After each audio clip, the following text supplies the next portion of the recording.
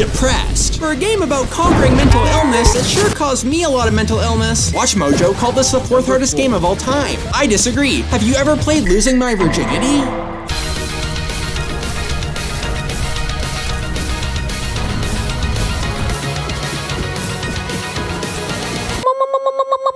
In Getting Over It with Shaun White, you play as a 16-bit Canadian on a quest to climb Mother Earth's most poignant nipple and overcome a painful breakup with Izuku Midoriya. It's pretty straightforward. The only cliffhanger in this compressed dick test of a 1GB file is the news in my Doki Doki bedroom schlatt reaction video. You aren't battling a giant monster with a singular eyeball. You're trying to outrun the voice in your head telling you that you're just not good enough. I'm something of a sad boy myself, growing up without a father, losing 3 pets to various illnesses within the span of a year, and dealing with morbid obesity throughout high school without becoming a terrorist was so challenging, I'm surprised I've yet to be awarded a Nobel Peace Prize for my thankless servitude. But with the help of your Carrot Top Naruto Dash, you'll dodge and weave your way through the psychopathic ass blast platformer and your unresolved trauma like a moth to a goddamn flame, only to learn that it was never about the destination, but the imposters among us along the way. Among Us! Arkham makes you feel like the Dark Knight, Stray makes you feel like a pussy, but Celeste really makes you feel like a ginger with Air Jordans.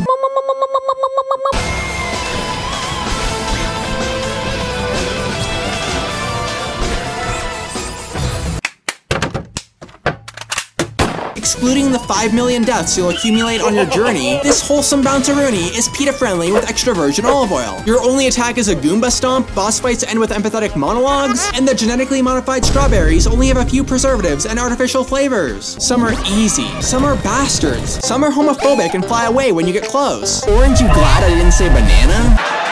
Side note, I've always preferred collectibles like these over stinky dog tags or Riddler trophies because they're quirky and have a cute little jingle that mingles with tingle in a can of Pringles. But seriously, 175 strawberries for a pie? Who are you baking for, Thorin and Company? Steam kept asking me if I wanted to recommend this game to friends, and I had to decline because I'm what you would call an empath. The main campaign was completely harmless besides Chapter 7, but my little brother was playing that one, so ignore the death count. It's not until you reach the B-sides that you'll want to rip out your insides. Dodge whore, cocklong, purple monkey sluts, wilted dick sack. 2 hours later. After finally completing them and disabling my neighbor's ears, I learned that the protagonist, like the game's lead designer, is a trans woman, which is beautiful. It's always nice to see representation for the alphabet people, except this game will have you cutting off your dick and balls for a different reason.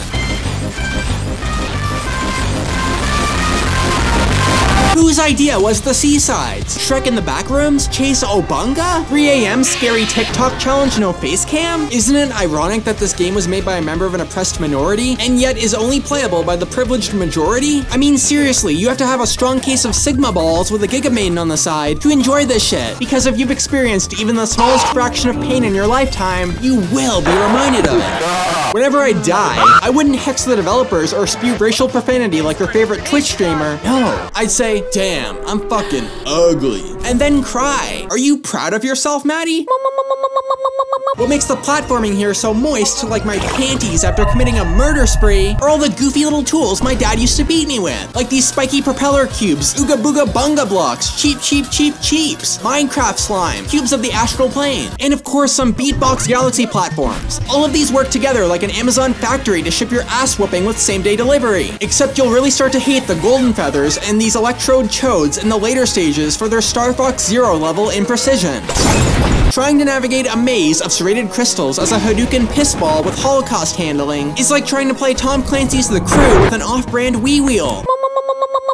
Something about this game feels very retro, like I've played it before in a dusty arcade. I just can't tell what it is though. But seriously, if this was a quarter-guzzling cabinet in the 90s, I'd be suing the fucking venue for child endangerment. There's a New York construction site from the 1920s, a Lovecraftian bootleg hentai dungeon, and what appears to be the Overlook Hotel? The music in this game really makes you feel like a celestial deity who just snorted a bunch of pixie sticks while lucid dreaming atop a merry-go-round. Some songs make you want to solve a mystery, others make you want to have an orgy. One even changed the color of my hair. The only problem is that some of the best music is only found in those evil endgame stages. Kendrick dropped a new record? Shit, I gotta beat a Steel Soul run first.